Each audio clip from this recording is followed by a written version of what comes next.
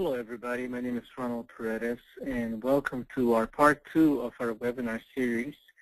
The first part basically involves a description of the basic components that are involved in a battery-based renewable energy system, and part 2 will go into the description of the sizing considerations that we need to look at as we're sizing each component. And we are going to begin with the load profile, and we're going to work our way down, all the way down to the batteries.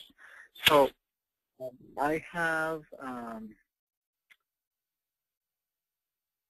a profile here for solar installation that I looked at some time ago, and really the only reason I have that here is because it follows the pattern that we want to see in a solar system, which is basically that when you have a lot of energy being used from the batteries, the same amount of energy or more should go into the batteries. So the amount of production that is allowed to go into the batteries should be proportional. So in other words, if we have 100 amp hours consumed out of the batteries, we should have 110, 115 amp hours going into the batteries. And if the batteries are not being used, if they're just on float, then very little amp hours should go into the batteries. Really only the amp hours accumulated from the float charging should go into the batteries. And so here we have the pink shows the current coming in. The blue is the discharge current. So we see that here at the beginning of the chart where lots of current is being taken out of the batteries, that is followed by a lot of current going into the batteries. And towards the end of the test here where we see very little current, discharge current out of the batteries, we also see very little current, if any, going into the batteries. So that's the pattern that we want to see, and that's really the goal that we want to go for. So the first step in sizing a system is, of course, the load profile, and this is going to be the bulk of the work because customers often don't know what their loads are. But this is going to be a key point in the design process, and we really need to know what the amp hours are, or the kilowatt hours that are going to be consumed. And look at the loads. Are they going to be, is it something that's going to be turning on and off randomly? Is it cyclical?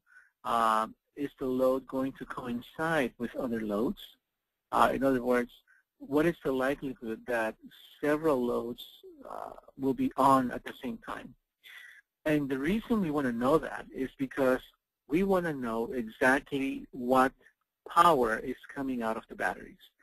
So one of the things that makes system sizing difficult is that we're dealing with both energy and power, and we'll talk more about that as we move through station. But just keep that in mind for now.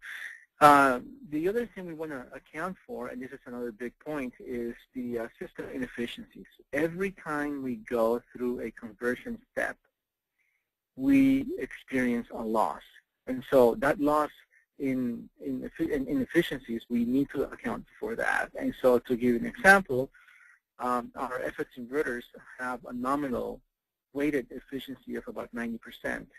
So we'll need to take that into account. Our charge controllers also have a nominal efficiency of 97.5%. But those are not the only losses. We also see losses through the wiring from, say, the batteries to the inverter, or from the charge controller to the batteries, and we'll need to account for those as well. Other factors that we'll need to know about the system is the demand factor, the diversity factor, how critical the system will be. All those things are going to go into account, and I'll just leave that up to you to determine. We'll briefly talk about them, but just those are factors that will also need to be considered. The other type of load that can be overlooked easily is the inrush currents that some loads are going to have. The classical load that has a big inrush current is, of course, pumps and inductive loads like motors, for example. So we really need to know, we really need to determine and quantify what that transient current is going to be, because all of that is going to be, it's going to be coming out of the batteries, and we'll need to account for that when we are essentially sizing a system to recharge the batteries. Running currents are also important. Again, we need to know which loads are going to be on, and that's going to lead us nicely into what the running current is going to be. So we really need to ask ourselves, from an energy standpoint, what is the load that the battery is seeing? And it's going to see essentially three losses, and now we'll get more into that right now. But here are two graphs of two different load profiles, and the reason I like these is because they really show how a load profile is going to look. Here at the bottom right hand, we have basically a motor, and there's three things that we need to look at here. There is the peak, the inrush current, there is the running current, and then there is the parasitic current. Please note that it doesn't quite go down to zero. There's always some load on the battery here. The running current is about 6 amps, but the starting current, the inrush current, is about 15 amps. And although it's not, the period of the inrush current is very small, it's still energy that's coming out of the battery. Here in the left-hand corner here, on the upper left-hand corner, we see a load profile that is taking into account how the different loads of the system are interrelated. So here, the goal here is to see, for example, there might be a pump and a blender coming on at the same time, for example. And so that current is going to be very, very high, and we'll need to know what that is in order to size the battery bank appropriately, and also in order to look at the discharge current, because that's going to tell us which capacity we need to use for the batteries, either the 20-hour, the 5-hour, 100-hour rate, or the functional hour rate that we'll be talking about in a bit later. Here's a system block diagram. We saw this block diagram in part one of the webinar, but I just have this here just to show how the current or the power is going to flow PV array through to the charge controller. Battery bank, please note that the battery bank is not in between the charge controller and the inverter. It's actually paralleled, and it's actually the central node between the charge controller and the inverter. So key to know that. And then we have the inverter, and then we also have the grid or the distribution panel. But also the other components that we need to look at here is the wiring between the PV and the charge controller, the wiring between the charge controller and the battery, wiring between the battery bank and the inverter, and wiring between the inverter and the distribution, between the load. Here is a slide that shows the system inefficiencies here. So here we have essentially 8 efficiencies that we need to look at, beginning with the inverter's distribution wiring. It's critical to note that we are going to be losing some voltage between the inverter and the load. Also, it's key to note that we have a nominal efficiency of 92%, and also that the batteries, the wiring from the batteries to the inverter will also experience a loss.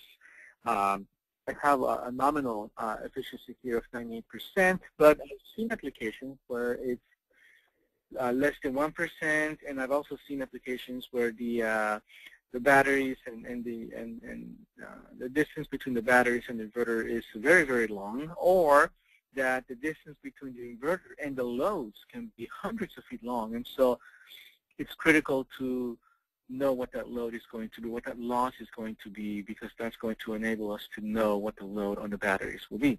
Then we have the efficiency of the batteries, and then the efficiency the voltage loss or the efficiency loss between the charge controller and the batteries.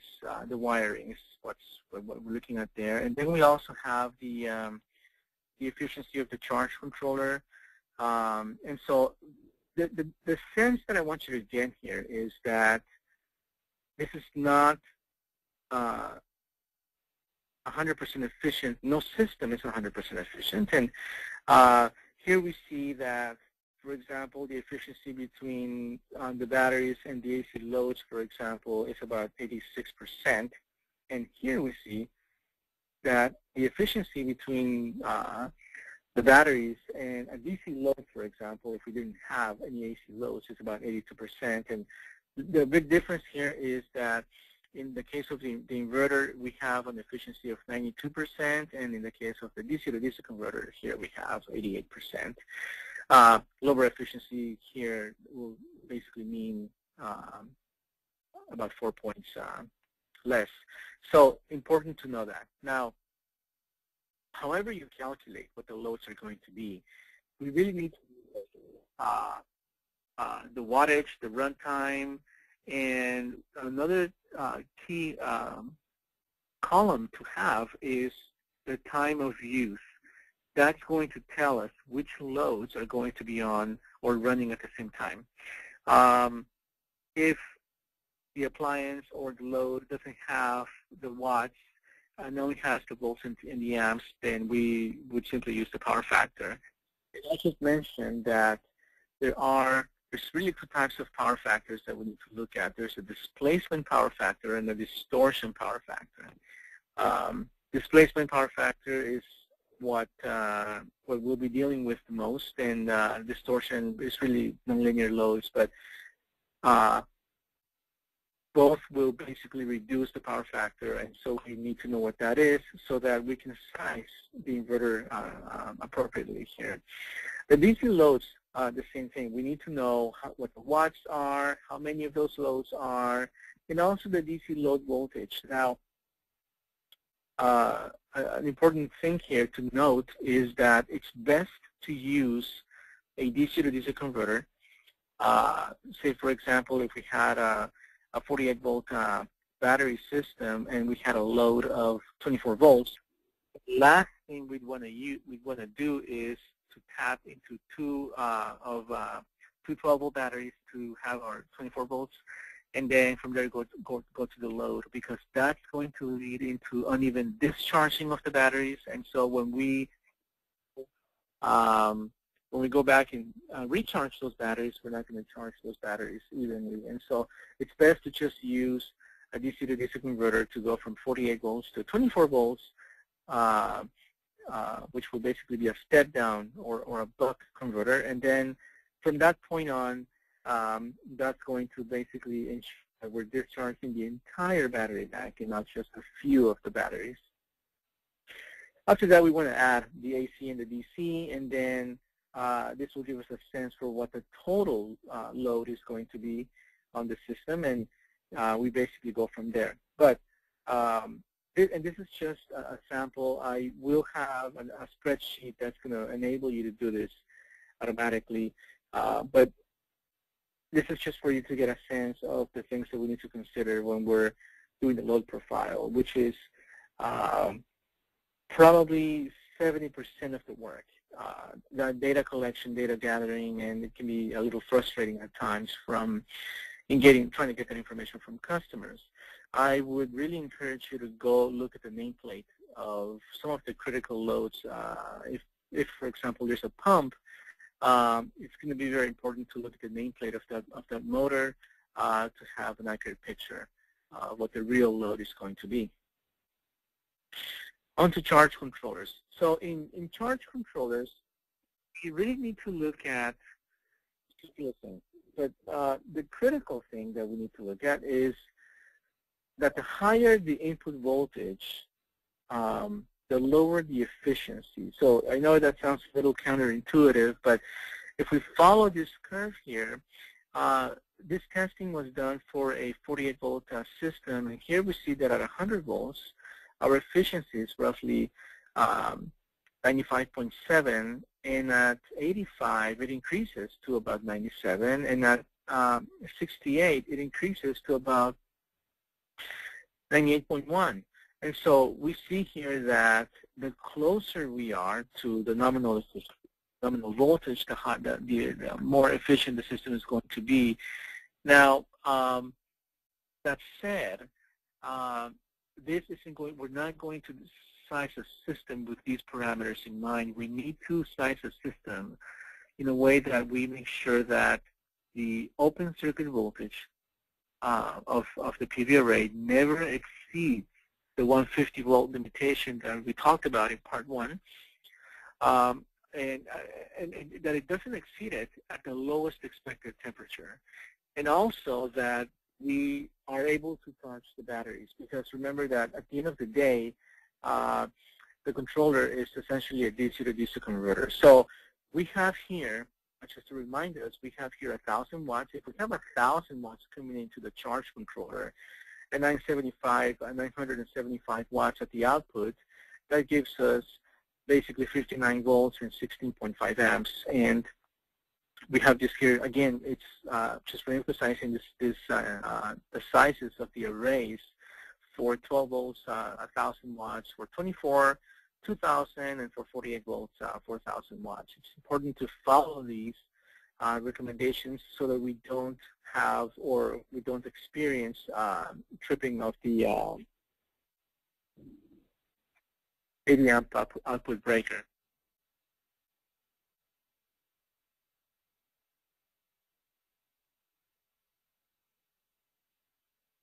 In terms of the short circuit current, the charge controller has to be able to handle 125% of the total of the array's ISC, the short circuit current. So what that basically means is that because we have an 80 amp controller, it means that our short circuit current is limited to 64 amps. And so, however, this is although important, because we have an MPPT charge controller, and because it's such a high current, it's typically not an issue. So some guidelines to size the charge controller. First and foremost is following this table here. The second is we are going to look at the voltages so that we don't exceed the maximum input voltage of the charge controller, and also so that we're able to charge the batteries at the worst possible conditions, meaning when the ambient temperature, when we're at the highest expected temperature, if we need to equalize the batteries, for example, which would be the highest charging voltage. So if we were charging a 48 volt system, the typical EQ voltage will be 62 volts, and so our system needs to be higher than that. Our system voltage, the PV array voltage, will need to be higher than that. So going to that, I chose the 240 watt module from Trina, and here we have all the parameters that we want to look at that we'll be needing to that we'll need to use for our calculations. And here are the temperature ratings here at the bottom. So for the maximum voltage, there's two ways to calculate this. We can either look at table 690.7, which if we happen to be using the right technology, we can basically just apply this table and go down this column for the ambient temperature, and there we'll find the factor, a multiplying factor, and so we basically just multiply that factor by the VOC, and that gives us what the expected, what that VOC, the open circuit voltage, will be at the lowest expected temperature. The other way is to use this temperature data here, and we basically just go through these calculations. But the one thing I want you to notice here is that if the lowest expected temperature is minus 2C, and our open circuit voltage is 37.2 at 25C, our open circuit voltage at 2C will go from 37.2 to 40.7 volts. So there is quite an increase there. Now, it's important to keep in mind that the limitation here is the 150 volts, and so we want to essentially divide the 150 by the 40.7, which gives us 3.68 modules in each string. And so with that limitation, so our 40.7 volts times 3 will be 122.1 volts. Is going to be the open circuit voltage at the lowest expected temperature. So we're not exceeding the 150, so we're okay there. Next, we need to make sure that we charge the batteries. And again, if we are dealing with a 48-volt system, we can see that the VMP, the voltage at the maximum power point is 30.4, and once we apply the temperature coefficients, we see that at 35C, the voltage will go from 30.4 to 24.6. So 24.6 times 3, because we're going to wire 3 modules in each string from our previous slide, turns out to be 73.8, which is higher than, roughly 12 volts higher than our EQ voltage, our equalizing voltage, so we're okay there. So what we've done is we have essentially,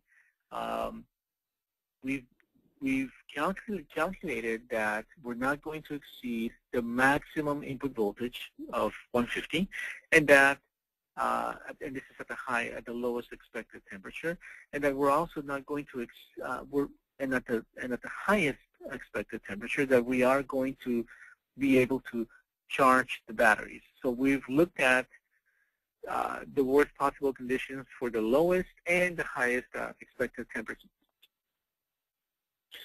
So now we go to our array IMP, the current at the maximum power point. So if we have 4,000 watts and we're wiring 3 of these in series, basically that means that we're going to have a current of 43.9, and from here we can calculate how many strings we can have, which turns out to be 5.5 strings. Now, 2 things. We can either go to 6 strings, or we can go to 5 strings. Now, keeping in mind that we have this 64 amp limitation of a short circuit current, so if we multiply the current times 5 and times 1.25, for 5 strings, that turns out to be 52.3 amps, and for 6 strings, that turns out to be 62 amps. So we're not going to exceed the short circuit requirements if we go to 5 or 6 strings, so we're okay there. Now, for 5 strings, here are the calculations basically. So going through this table here, we see that we have a maximum input for a 48-volt system of 4,000 watts. Our max input voltage will be 122 volts. Our main input voltage will be roughly 91. And we said that we are going to have 3 modules in each string. Now, this is basically a 3,600 watt system. And so to count working current, the current at the output of the controller, and just dealing with nominals and not taking and just taking a practical approach here, all we're going to do is multiply the wattage, rather divide the wattage by the voltage. And so 3,600 watts divided by our efficiency, which is 97.5. And if we divide, 3,600 watts times 97.5% divided by 48 gives us 73.1 amps. Now, the FM80, for example, has an 80 amp breaker, so we're not exceeding the 80 amps, so we're okay there. We're not going to experience tripping of that 80 amp breaker. This is for 5 strings. Now, if we were tempted to go to 6 strings, then we go through the same calculations. 4,320 watts times our efficiency and dividing that by 48 volts. turns out to be 87.7 amps, which clearly exceeds our 80 amp breaker, and we'll be experiencing some tripping there. So, and we started with this because the calculations said that we could have 5.5 strings, and so the goal is to, of course, putting as many modules in each charge controller, but also that we don't experience tripping of that 80 amp breaker, that we don't overload the output of the charge controller to charge the batteries. The other thing that's important to take into account as we're sizing charge controllers is that they do derate the output as a function of temperature. So at remember we said in part 1 that these charge controllers will put out the 80 amps at a nominal temperature of 40 degrees C. And so once the temperature begins to increase beyond the 40 C, then the charge controller will derate at a rate of 1% per degree. So if we were sitting at 50 degrees C, what that means is the charge controller is basically sitting at 98% output because of the 1% per degree derating. So it's very important to keep that in mind. We will often exceed, we might see 55 C, and so at that point the charge controller will only be at basically an 85% output. So we would go back to our calculations and take that into account so that we don't exceed essentially the ampacity of the charge controller. On to inverters. So for the inverter, here we need to remind ourselves again of this efficiencies or inefficiencies. And this here, this is the weighted CEC efficiency, which is, of course, available at their website, California Energy Commission. You can download a number of efficiency curves there, but I just have it there for your reference. I only have it there so that you can see that efficiency is not a flat curve, that it does vary with essentially the loading of the inverter. So we don't want to, we want to size the inverter in a way that to exceed the rating of the inverter, that the inverter will be able to handle the continuous loads, but also the transient loads like a motor, for example, but also we don't go so high that we undersize completely, that we oversize, rather, the inverter, because then our efficiencies are going to drop. And so it's just important to keep that in mind. Just reminding us that in part we saw this diagram, and we saw that our pass-through current, meaning the current that flows through switch 1, this path here, is often 60 amps, but that the export current coming from the batteries or from the renewable source is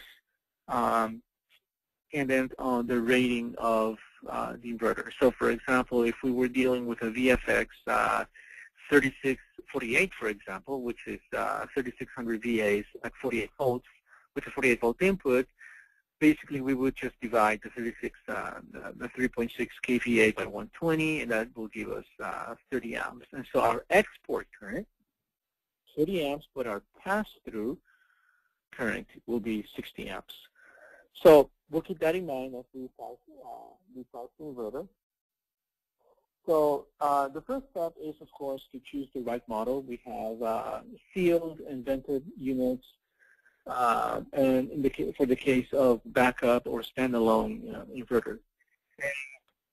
Sealed and vented inverters in the case of grid interactive applications.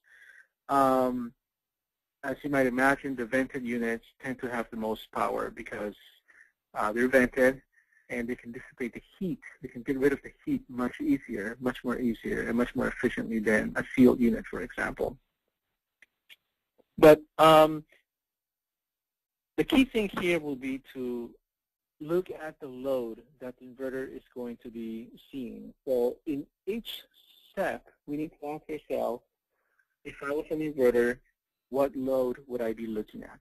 So basically that means that the inverter has to cope with the loads that are on continuously, and if more loads happen to come on, the inverter will have to continue to power those loads. And let's say, for example, that a pump wants to turn on or a big motor comes on, then the inverter has to cope with the loads that it already has, plus what's coming online as well. So the first step that we'll be looking at here, actually going to show this table here because that's what we've been talking about. So if we were, for example, looking at the VFX 3524, just to say a model here, we see that our input current, the max input current is 60 amps. The export current is 3,500 divided by 120. So important to note that. And looking at the load profile, we need to look at essentially the continuous loads. Now, two things here. The inverter will happily invert from DC to AC all day long, and it doesn't care really where the DC is coming from. So you can have a battery bank the size of like a 6-volt Golf battery, or you can have a battery bank the size of a car. And the inverter will basically just continue inverting until it reaches the low battery cutout voltage, and then at that point it'll just stop inverting. So with inverters we deal with power, and with batteries we deal in energy. So it's important to keep that in mind. Again, we need to make sure that we deal with running currents, but also with transient inrush currents. And the classical load that has an inrush current is, of course, the motor, and in way of the what is called the locked rotor amps.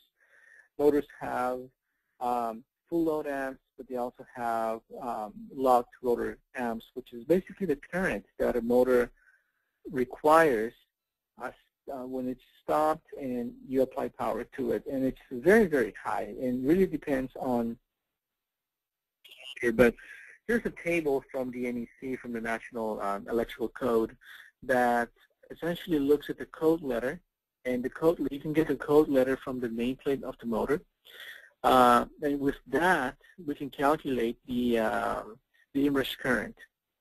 So here's a nameplate of a motor.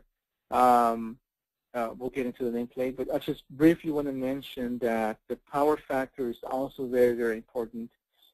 We rate the inverters in volt amps, as I'm sure some of you noticed, to get away from power factors. So we put out the 30, in the case of a VFX 3648, we put out the 33.6 kVA independent of the power factor. So the power factor could end up actually being very low, but we still put out the 3.6 kVA. So here, obviously, we want to make sure that we increase the power factor so that we can actually do our true work in watts as much as possible, ideally with a power factor of 1. But so here is our nameplate.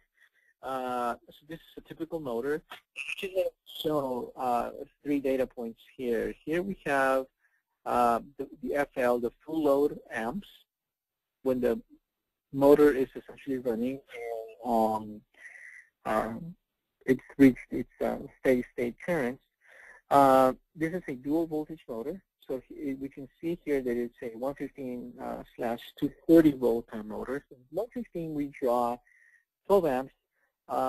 And the kVA code, the kilovolt amp code, or the rotor code that we were talking about, is K in this case.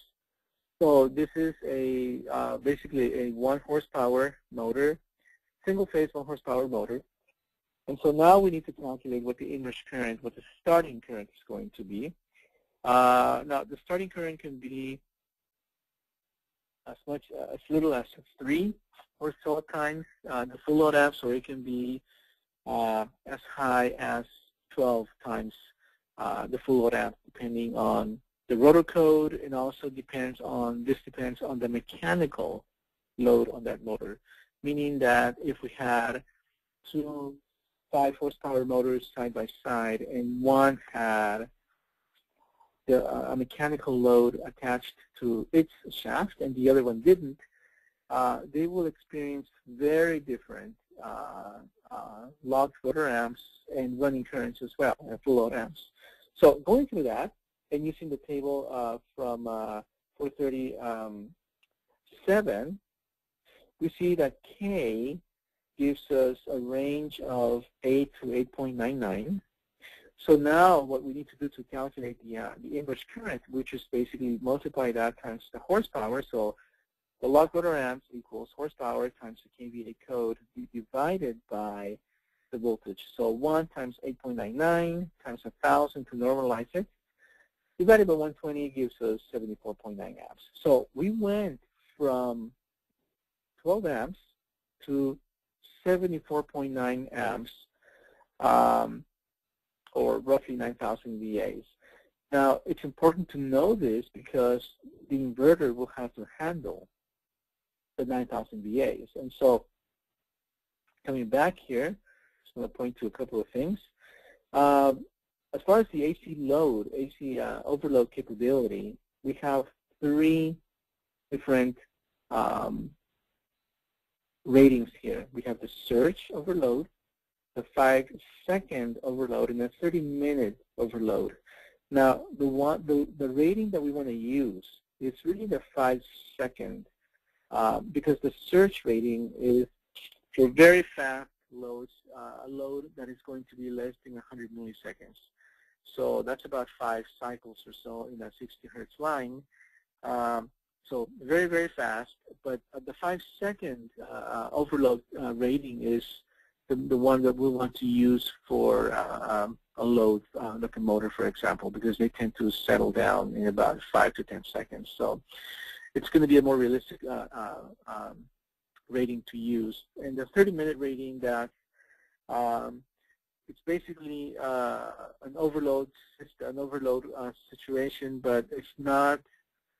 Inverters should not be sized for the 30-minute overload capability in mind. The 5-second, because again, it's a temporary load, but long-term permanent loading should always be the nominal and not the nominal rating, and not the 30-minute rating. Okay.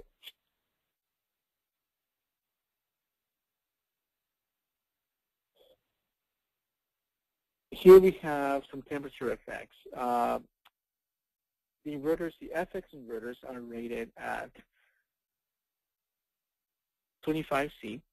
And so, again, they have to be derated once the temperature begins to climb beyond 25C. So if we were sitting at 35C, the inverter will be at 90% output, because it has the same derating as a function of temperature, which is 1% per degree C, just like the charge controllers. So if we were sitting, for example, at 40C, the inverter will now be at 85%. Now, the derating has to be done ideally manually, so that the inverter never really gets overloaded by mistake.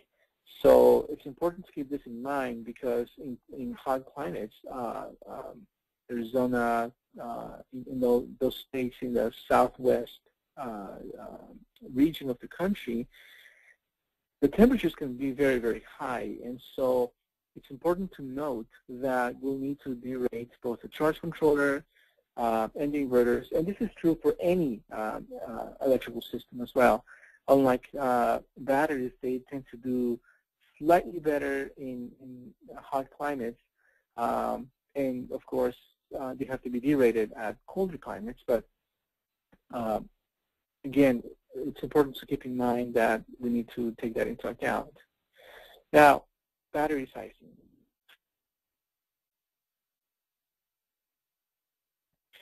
The thing we need to note about batteries is that the load profile is very, very important. And again, we need to qualify the load, and we need to know what the average load is going to be on those batteries. We really want to know what the average discharge current is going to be on those batteries, because that's the current we're going to use on the batteries. And so it's very important to use the actual running current of the system and not just base things on energy, on amp hours. So the last thing we'd want to do, and the big mistake, is to basically calculate how many watt hours each load consumes by basically just taking the product of the watts times the hours, and after that converting to amp hours by using the voltage of the system.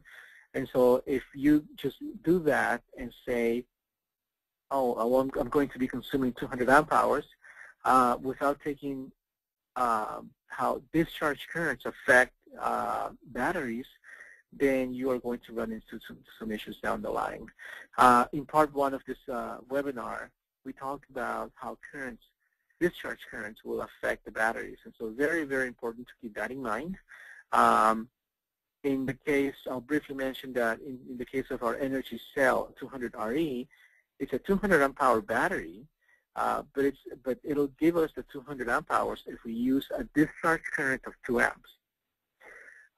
If, for example, we had an average discharge current of 40 amps, and the system was going to run at 5 hours, which is also 200 amp hours, and we use the energy cells at 200RE batteries, then we'd run into some issues very, very soon, because at a 40 amp discharge current, the battery is going to have a very different capacity in terms of amp hours. So very key, very important to use the right amp hour rating, whether it's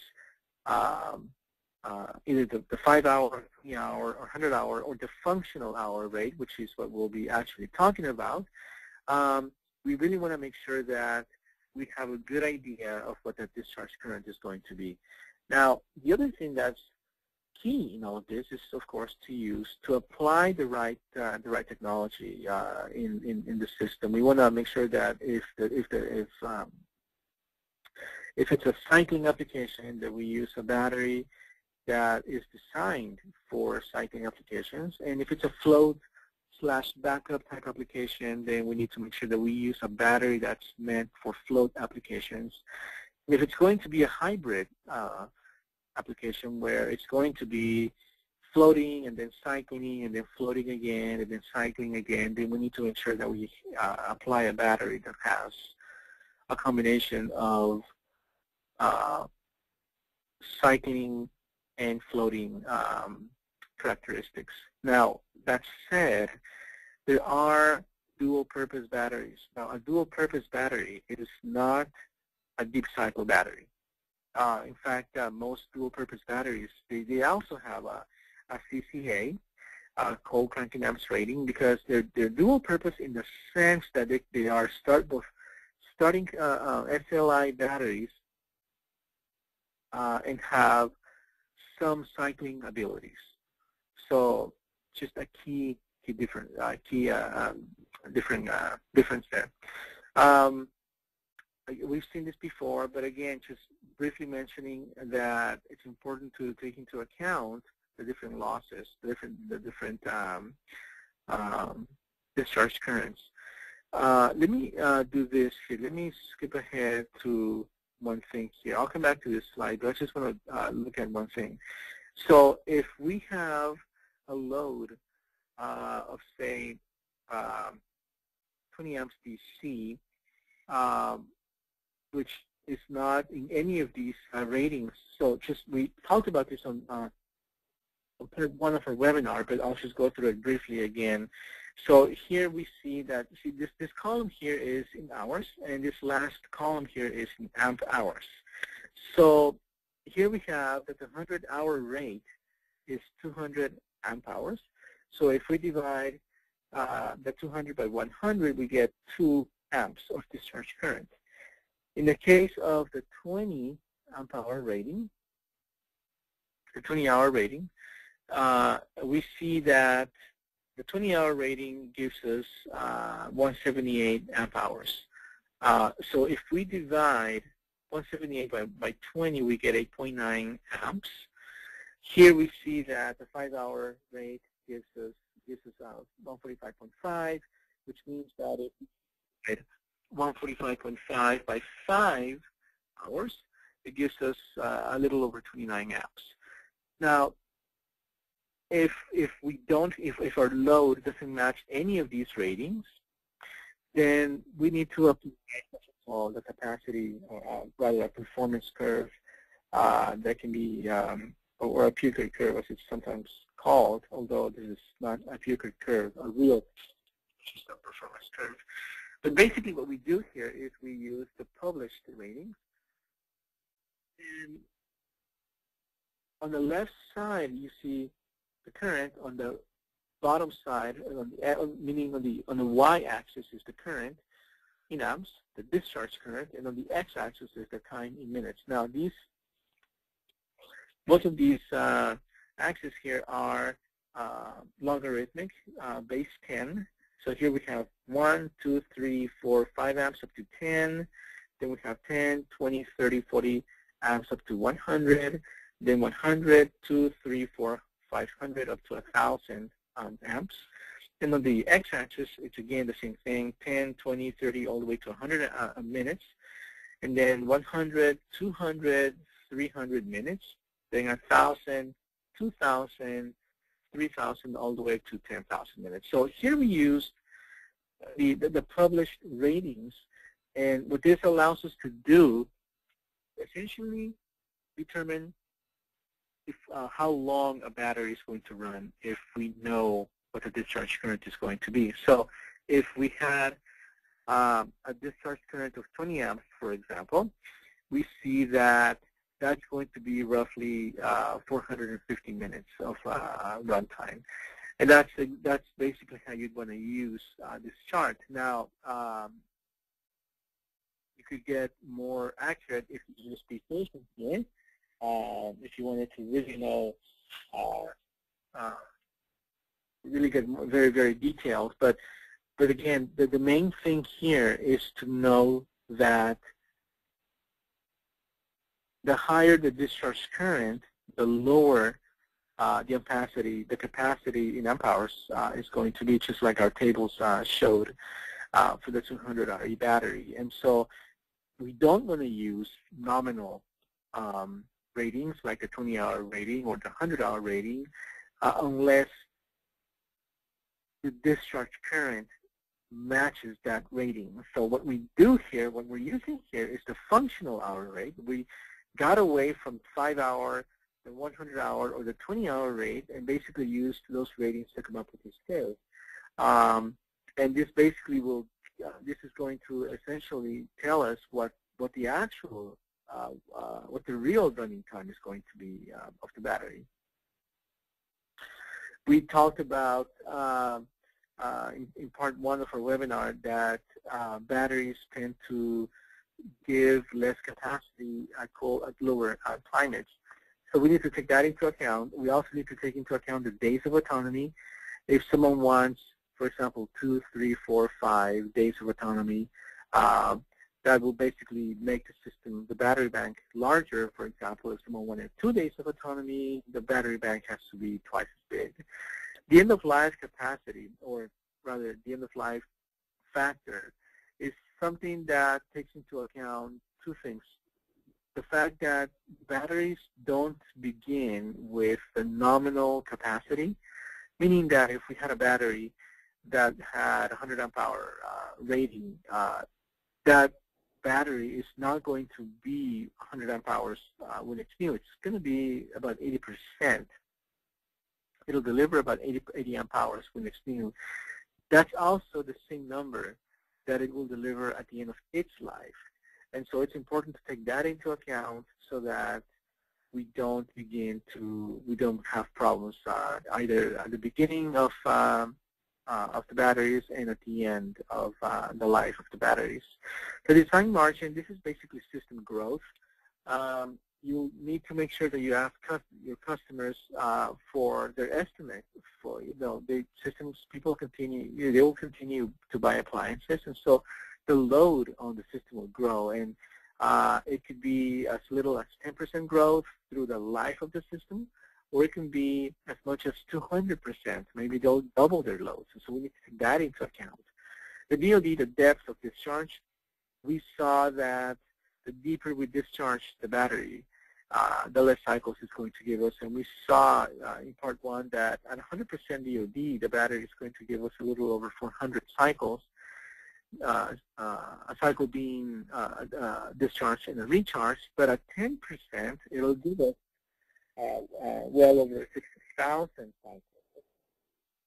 We really need to take that into account. We'll be looking at two things in our sizing exercise.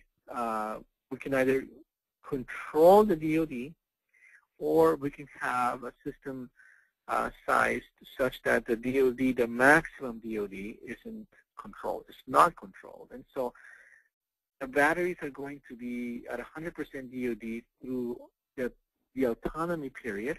That's one option. And the other option is going to be limiting the DOD to, let's say, 50%, even at the end of the autonomy period. And so which route you go really determines the size of the battery bank, of course, but also how often that autonomy is going to be used. If you get the sense that they will be using, that the batteries are going to have to cope with the autonomy period very often, then we'll want to limit that DOD. But if it's not going to happen very often, then we don't have to worry about the DOD as much. And this goes back to how available the system has to be, loss of load probabilities, how critical the system is, and so forth. Next we have, and before I get to this point, I just want to point out that here we see that with 20 amps, we are going to run 450 minutes. Now, this is the actual capacity that the battery is going to, under ideal lab conditions, deliver. Now, we still need to adjust, take into account these adjustment factors that we talked about: temperature, days of autonomy, end of life, design margin, DOD, and all of that basically goes into this equation here. This simple equation here, we see that we multiply our unadjusted capacity in amp hours times our temperature adjustment, which is this table here. And the way you'd want to apply it is, for example, if the application happened to be at 14 degrees at the lowest temperature, for an AGM battery, we'd want to use 1.35, the factor of 1.35. When it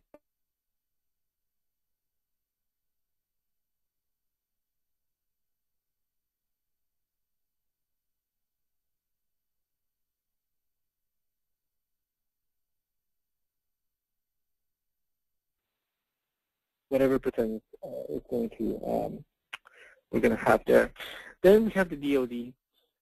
If we want to control the DOD, and that's it. That's going to give us the adjusted capacity that the system is going to have. This includes the sizing portion. Now, all we've done is discuss the factors that we need to consider when we're sizing a system. In part 3, we're going to actually do an example, a sizing example, and we're going to go into more depth with our products and also with some of the special functions they can do, and really the advantages that a battery-based system provides over a simple grid-tie, battery-less system that doesn't really give you much options other than selling or whatever solar you happen to be harvesting. So once again, thank you for joining us today. My name is Ronald Paredes, and I am with the Applications Engineering Group. I'm a Senior Applications Engineer, and we will be